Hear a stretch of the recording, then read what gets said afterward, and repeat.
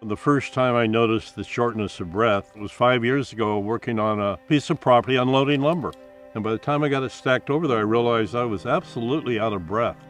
In his case, he has a leaky mitral valve, meaning when the heart contracts, instead of the blood going to the whole body with oxygen, it goes back towards the lungs. The lungs are overwhelmed with extra fluid, and the body gets less oxygen.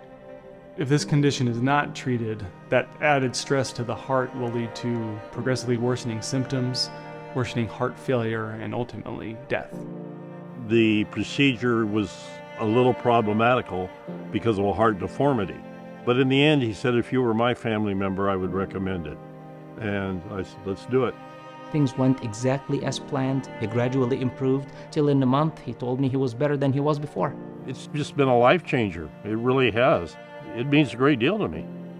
I'm glad I have a future.